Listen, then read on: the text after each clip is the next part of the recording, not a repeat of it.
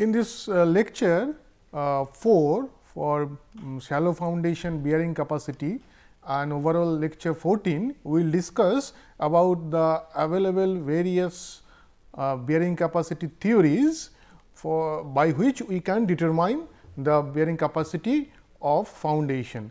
And I have already discussed about the Tazaki's bearing capacity theory. Now, this class we will discuss the others bearing capacity theories and then we will compare their results.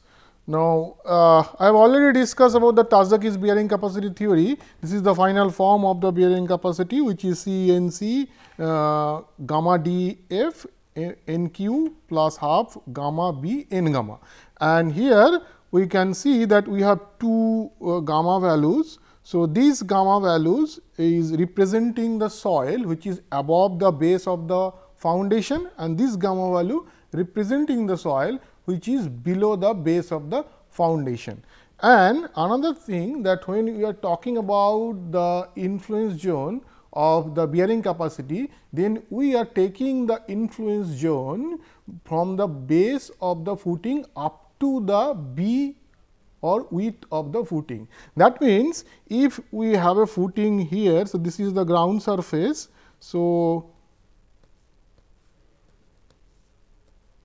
if this is the df, df is the depth of the foundation up to the base of the footing, then the influence zones means the zone up to which we have the stress as the influence into the soil. So, and then that zone soil we have to consider during our bearing capacity calculation. That means, the properties that we are using, then we have to use the properties up to that zone. And so, that means, here the influence zone generally for the bearing capacity calculation we consider up to the B, where B is the width of the footing.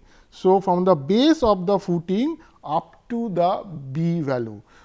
So, that is why in the water table effect also, that I discussed in the last class, that we consider the water table effect up to the depth B from the base of the footing. If the water table location is greater than that zone, then we do not consider the water table effect into the bearing capacity equation.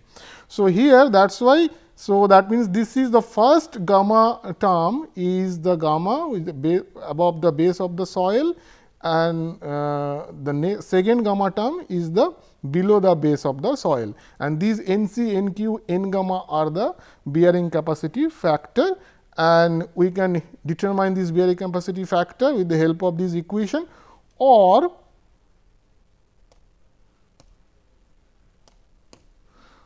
we can determine from this chart also. This chart is developed from those equations only. So, and then we discuss about the shape effect on the Tazaki's bearing capacity expression. Then we discuss about the water table effect. Now, if the water table is above the base of the foundation, then this is the expression that we are using, and if the water table below the base of the foundation, then we are using these expressions. So, these things I have discussed. Now, keep in mind that if the water table is above the base of the foundation and at the ground surface, then both the gamma will be gamma bar if it is above the ground surface and above the ground base of the footing at the ground surface. Now, if the foundation or if the water table is at the base of the foundation, then the gamma of this second term gamma will be the gamma or gamma bulk, and this third term gamma,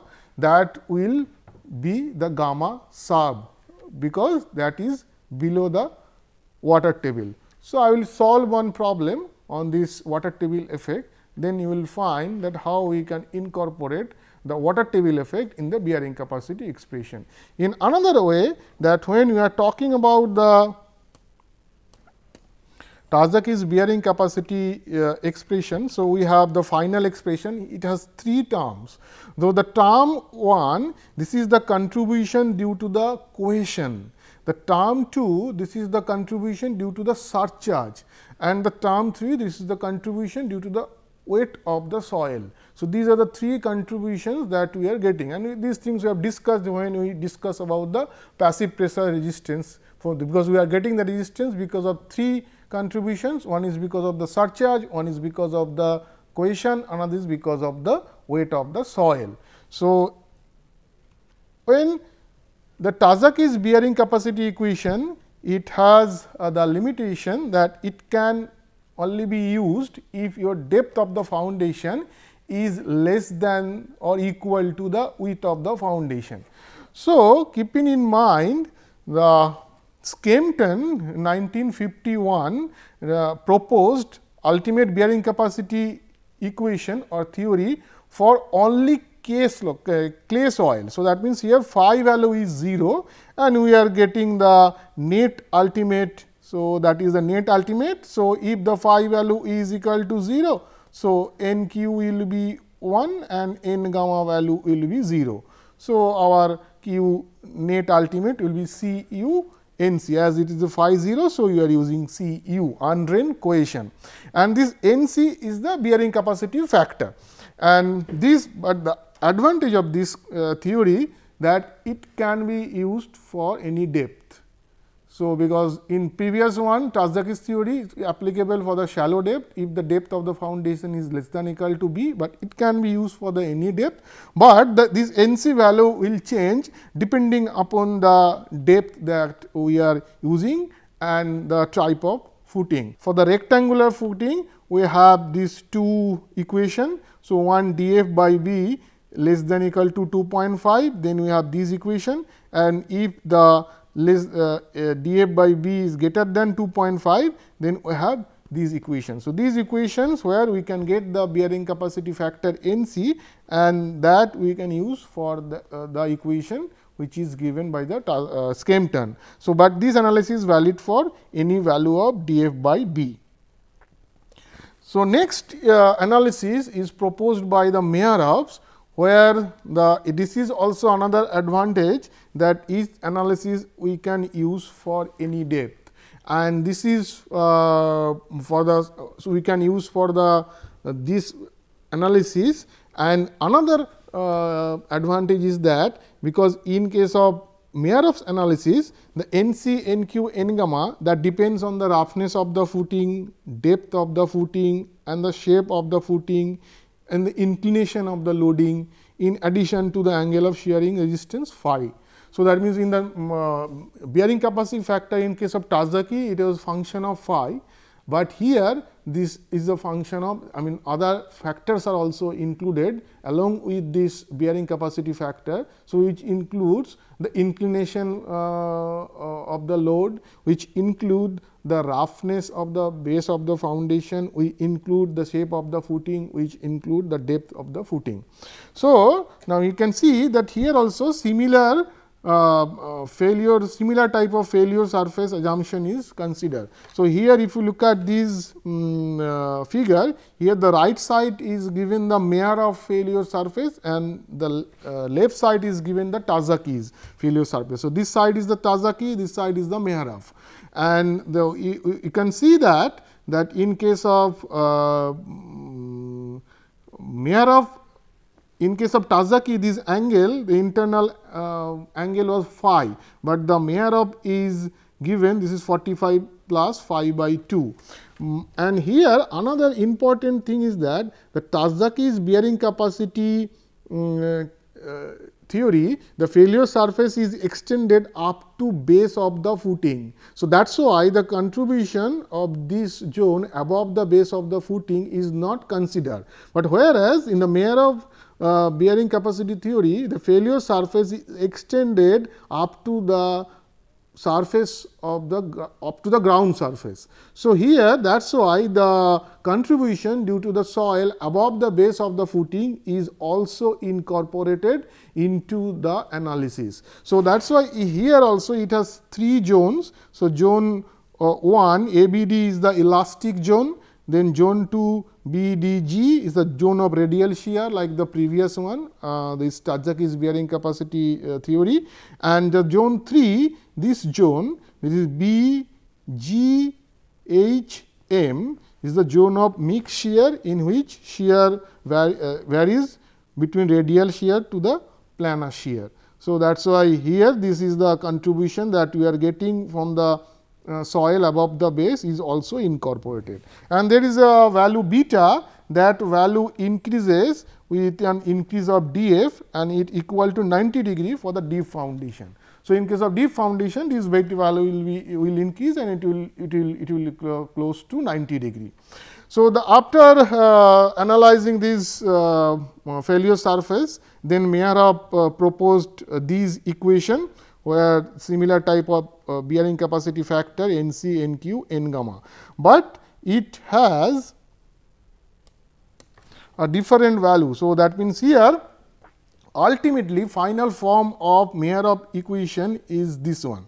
So, here some SC, DC, IC, SQ, DQ, IQ and S gamma, D gamma, I gamma, these are incorporated along with the NC, NQ, N gamma. So, these are the factors. So, these are the, so S denotes the shape factor, SC means this is the shape factor for NC, and then D denotes the depth factor, I is the inclination factor. So, here the in Tarzaki's theory, the load is vertical, and but here load can be inclined also. So, that inclination effect is also included in this equation. So, along with the depth effect and shape effect, and then obviously NC is the function of phi.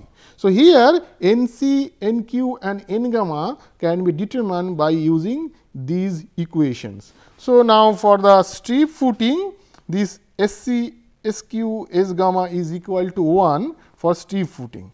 Now, for so Tarzaki has Meyerhof has suggested the this SC, S, D and I corrections.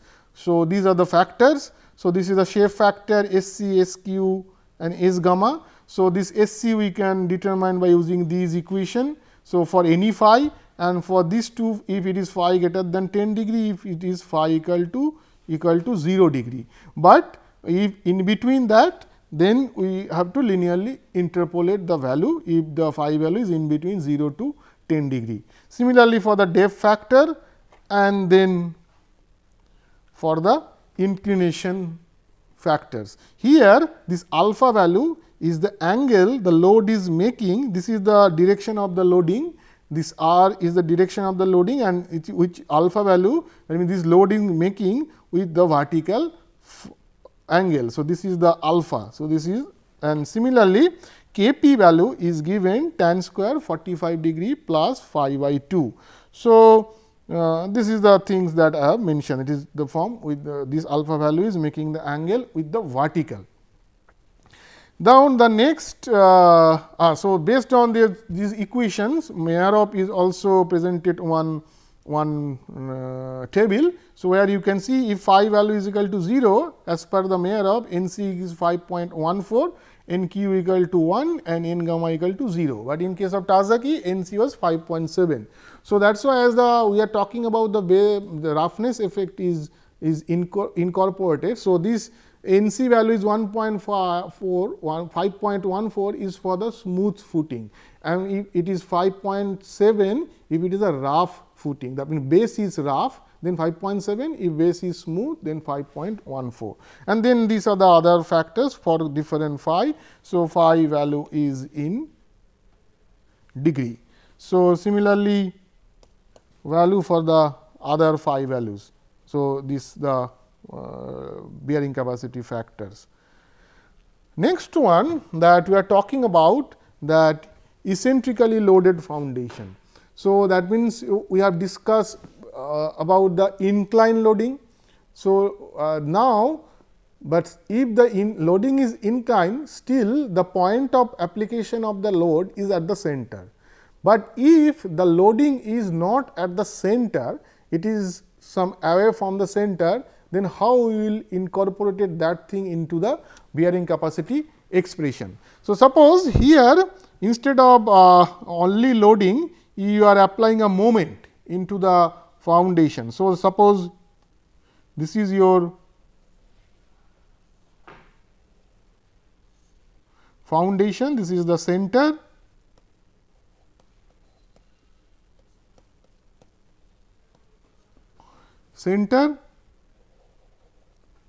So, we are applying a say moment in this direction, if it is a one way moment.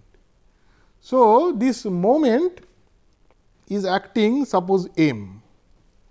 Now, the loading, the equivalent loading is not the acting in the center. So, it is acting somewhere away from the center. So, that is why this loading is, that means this things is converted like that, that your moment loading is acting, suppose this is the center line of the foundation. So, your loading is acting, if it is one way, then it is acting here. So, with an value of say E x, if this is x and this is y. Okay. So, this and the loading is acting here. So, that means E x I can determine with a value of m by q. So, in the section, if I take the foundation section, then so this is the center line of the foundation, then your loading q is acting here with an distance of E x. So, because of that, what will happen, that your now your foundation will be loaded not uniformly, it will be loaded like this, because here your load is acting away from the center. So, it is not the stress distribution below the foundation is not uniform. Suppose if it is your foundation is loaded, suppose if this is the foundation, it is loaded at the center, then your stress distribution will be more or less uniform, because you have the stress distribution like this. So, this is the your assumed stress distribution, but if it is loaded like this, if this is the center line and if it is loaded, then more stress will act in this side compared to this. So, in that case the stress distribution will be like this.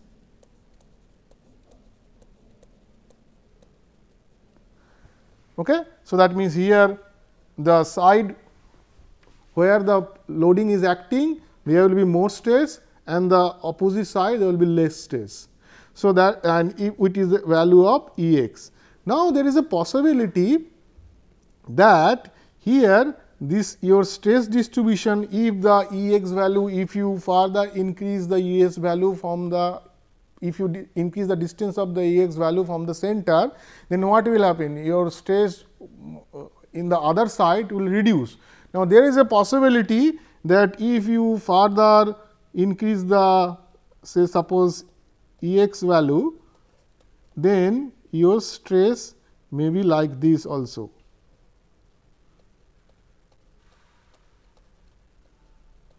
So, that means here it is positive and here it is negative. So, that means this zone there will be a tension which is not recommended for any design. The reason is that is tension means that your foundation is not with the contact with the soil. So, that means it is lifted, is not it. So, that is why that is not recommended. So, that is why we have to design our foundation such that there should not be any tension in the foundation. So, that means if there is a tension, there will be a separation between the soil and the foundation. So, foundation there will be a lift up. So, that is not recommended. So, that is why the E x value that will be there should be a limit of the Ex value such that your stress on the other side is not negative. So, that means that the maximum recommended stress diagram can be this one, where your stress is, this is 0 and this is the, if this is the Q max and this one the Q mean, and Q mean can be 0, but Q mean cannot be negative. So, here your Q is uniform, this is uniform if it is centrally loaded. So, that is why this is your Q max and this is your Q mean. So, Q mean cannot be negative. So, this is the limiting condition. So, this limiting condition is achieved if your E value is equal to B by 6. Okay. So, that is why we can say that any condition your E x cannot be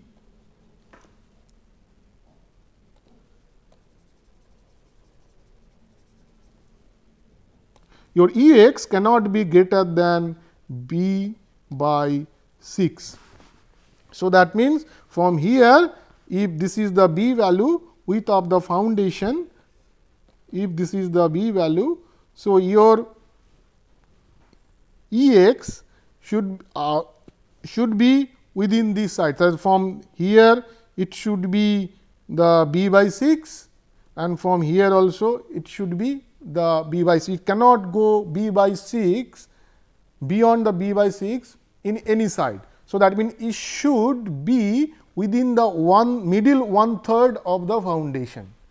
So, this is the one way moment, and now if we apply a moment in both the directions. So, that means if we apply the moment this direction, and if we apply the moment in this direction also. So, this is the moment m x, this is the m y.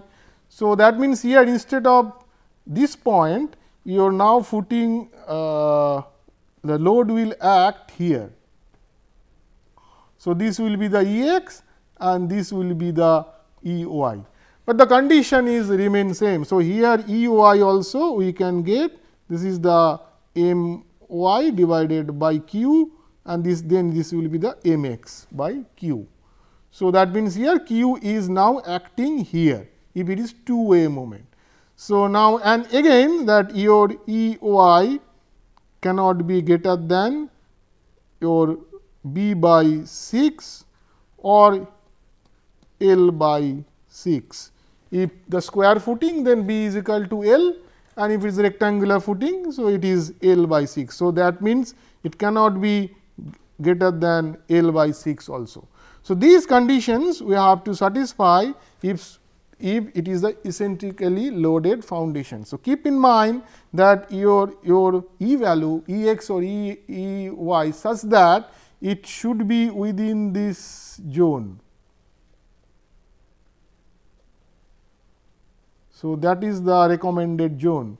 So, this value is this is B by 6, this side also B by 6, this one is L by 6, this one is L by 6. If it is L and this one is equal to B. So, this means the middle 1/3 of the footing your loading should be applied within this zone. If you apply beyond this zone, your eccentricity value greater than this B by 6 or L by 6, then there will be tension will develop in the foundation, there will be separation which is not recommended. So, these are the all information that I am giving for the eccentrically loaded foundation. So, another thing is that because of this loading, so your effective width of the foundation or effective length of the foundation that will reduce. So, now if your effective length or effective width of the foundation is reduced, then how we calculate that effective length and width of the foundation. So, now this is the for the steep footing B dash is your, this is the area which is basically effective now, because your footing is not in the center. If it is center, then your B is equal to B and L is equal to L, because total area is effective, you are using the total area. But if it is loaded in one side, then your effective area that will reduce. So, this is the effective area, because your load is acting here. So, that is why the B dash we can determine by B minus 2 E x, and L dash we can determine by L minus 2 E y, and final effective area of footing A dash will be B dash into L dash, and then Q u will be capital Q u will be Q into A dash. And then based on that, the next theory that is developed is that Henson bearing capacity theory, which is giving better results if it is cohesive soil compared to the Tarzaki's equation. So, now if it is phi is equal to 0, then this is the expression. Again this SC, DC, IC all are the shape factor, depth factor and inclination factor for the NC, and similar to NQ and the N gamma. So, these are the NC, NQ, the NC and NQ, they are the Meyerhoff's recommended NC and NQ are using, but N gamma expression is different compared to the Meyerhoff. Now, this is the table of N gamma is given, because NQ and NC is the same as the Meyerhoff table, but the N gamma value is different. Now, here the correction factors or the factors for bearing capacity equations also different. So, here if it is eccentrically loaded footing, then instead of B it will be B dash, it will be L dash. So, if it is eccentrically loaded, so this will be also L dash, this will be B dash, L dash, then this will be the B dash. So, all the B and L will be converted to your B dash and L dash. So, this is the B dash, and so these are the value. This is for phi equal to not equal to 0, and this is for phi equal to 0, but for stiff footing this value is 1. So, these are the all depth factors, because these factors these tables you have to use during the bearing capacity calculation.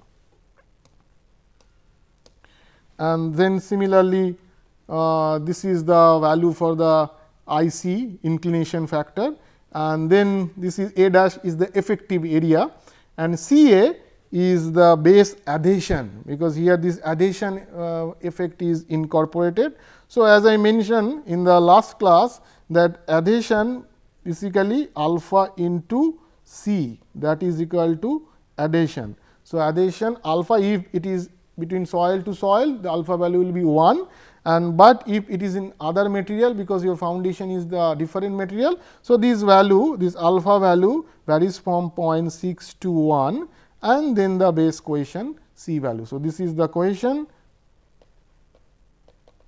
So, this alpha value 0.6 to 1, which is recommended, and then we can use these inclination factors and the other factors. So,